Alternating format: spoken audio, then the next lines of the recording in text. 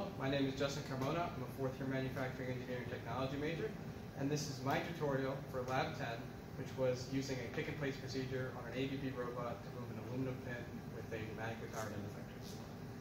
The process for the lab is that the pin starts in position A1, and the movement pattern will be from A1 to B1, which is on the work object labeled pallet B. The first work object is labeled pallet A. So the pin starts in A1, then it'll be moved to B1, and then it'll be moved to A2, B2, A3, B3. That pattern repeats. At the end of the first row, it increments up to the next row. It repeats that same pattern here, increments up to the final row, and then when the pin ends up in the final position in the final row, the lab is complete. The procedure to be used requires the origin position, the destination position, the origin work object, and the destination work object, along with a numerical value for the Z offset to use for safe positions. To explain more clearly what's actually going to happen, I've come over to the actual pallet work objects where the lab's going to be run. The starting point for the lab would be the pin in position A1, which would be right here. Rob target A1 is the grip point for A1, so it's when the end effector is right here ready to grip the pin. So the first call of the pick and place procedure would go like this. The end effector would move to a safe position above A1, it would then move down to A1, it would grip the pin, move back up to a safe position above A1, move over to a safe position above B1, move down to B1, ungrip the pin, and then move up to a safe position above B1. And that would be the end of the first call of the pick and place procedure. In the main function of the code, I call the pick and place procedure repeatedly.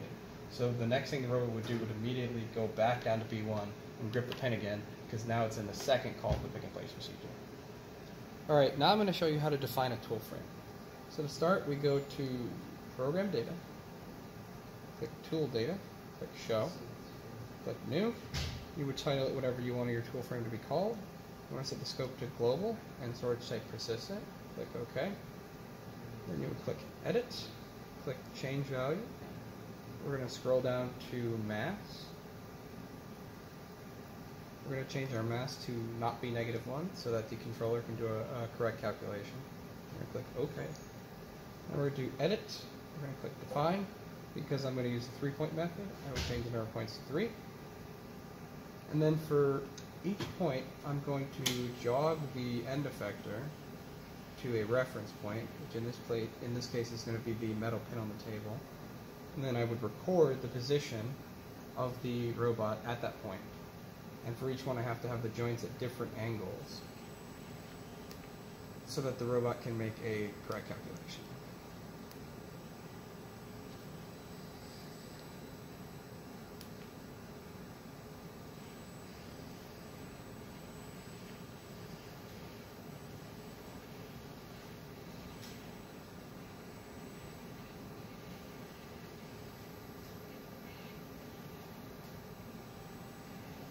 There's point 2. I have point 2 selected. I'm going to click Modify Position. There we go. I'm going to jog away. I'm going to reorient the joints again.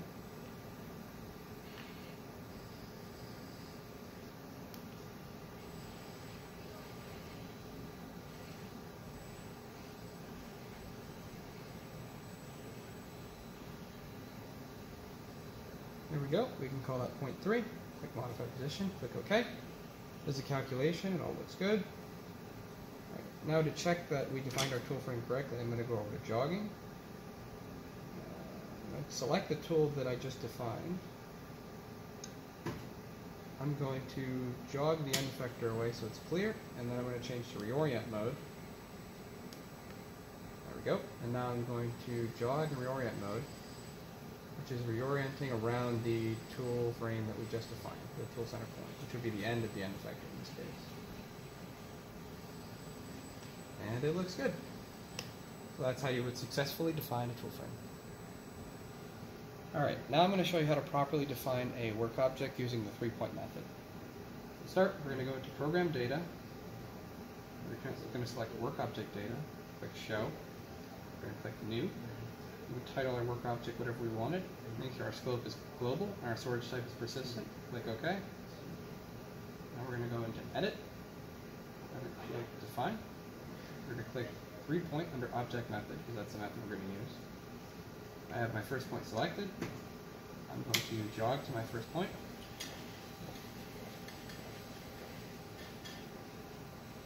I'm going to click modify position. I'm going to jog to my second point.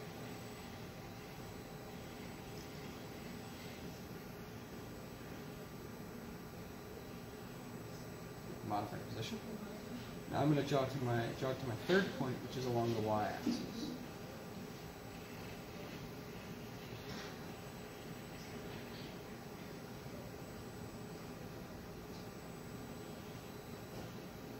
Yep. Click modify position. Click OK. It does the calculation. Looks good. We click OK. And now to check that we've properly defined our work object, we go to jogging. We've got our coordinate system set to work object. We've got our tool set to one that we previously defined. And we'll set our work object to the one that we just defined. Click OK. We're going to start with the positive z, which looks good. Negative z. That looks good. Now we're going to do the negative x. That looks good. Positive x.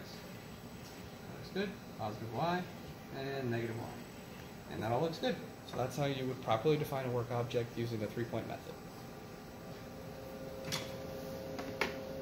Now I'm going to show you how to define the necessary points and ROB targets with the pick and place procedure lab. So the first thing we're going to do is go over to the jogging menu. We're going to make sure our coordinate system is set to work object. Our tool is set to the correct tool frame we defined earlier, and our work object is set to the correct work object that position A1 is above, or in, excuse me. Then we're going to go over to program data. Before we do anything, we're going to jog the end effector down to the position we want to record. There we go. Now we click on ROB target, we click on show data. We're going to click on new. We would name the value whatever we need. Our scope is going to be global. Our storage type is going to be constant. We click OK. There we go. That's our saved ROB target at that position right now. If for any reason I need to modify the position of this ROB target, I would need to jog the end effector first to whatever I want to modify the position to be, and then, and only then, I would click edit and then modify position. You get a warning that shows up saying this can't be undone, which is correct, and once I acknowledge that and click modify, that ROB target value is now the current position of the end effector. The old point coordinates are gone from that value. And that's how you would define points and ROB targets. So now I'm going to explain my rabbit code. So up here we've got work object palette A and palette B. Palette A is the palette on the left, palette B is the one on the right. We've got two ROB targets, A1 and B1. A1 is the bottom left position on palette A, B1 is the bottom left position on palette B. Then we have a constant numerical value called offset Z, which is used for our safe positions. Then we've got a variable ROB target, OSafe and DSafe. OSafe is the origin point, DSafe is the destination point. Then we've got two work objects, WOBJ-O and WOBJ-D. WOBJ-O is the origin work object, WOBJ-D is the destination work object. Going down to our pick and place procedure, we can see that it takes OSafe, DSafe, WOBJ-O, WOBJ-D, and offset Z as inputs. First thing the pick and place procedure does is that it moves to a safe point above OSafe. It then moves down to OSafe. It grips the pin. It grips based on a procedure I wrote down here that just toggles the output and then waits half a second. It moves back to the safe position above OSafe. It moves to a safe position above DSafe. It moves down to DSafe. It ungrips the pin, which uses another procedure that just resets the output and waits half a second. And then it moves back up to a safe position above DSafe. Going to our main procedure, you can see that the first thing I do is I call the ungrip procedure to make sure the gripper is open. And then I just keep calling the pick and place procedure, passing in the origin point, the destination point, the origin work object, the destination work object, and the numerical offset Z for our safe positions. And that's how the rapid code works for the pick and place procedure lab.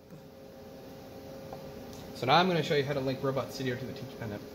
I've got my rapid code open in Robot Studio right now. If I try to make any changes, it tells me that I need to request write access to the Teach Pendant. So I'm going to click yes. I then get a pop-up on the Teach Pendant asking me to grant or deny write access. If I click grant, then I'm allowing Robot Studio write access. So now I can do whatever changes I need to do in Rapid. But you can see I get this colored line over here that's not green like the rest of the code. This indicates that the changes that I've made in Rapid are not on the controller or the Teach Pendant. So for those changes to be applied, I would have to click the apply button at the top. It'll ask me if I want to apply. I click yes. Now the bar is green. This is showing that the updated code that's here in Robot Studio is on the controller and on the teach pendant. So now if I want to go back to using the teach pendant, I would just click revoke, which revokes write access to Robot Studio. And if I try in Robot Studio, you can see I don't have write access anymore. So that's how you would apply for write access, grant write access, make changes in Robot Studio, and then revoke write access again. After you've loaded your rapid code onto the teach pendant, to run it, you need to go to Program Editor. And we can see the code's there, but before we run it, we need to go to Debug. We need to click on PP to main. That's going to move the program pointer to the first line under the procedure so that we know where the program is going to start when it runs, and the program is going to run correctly.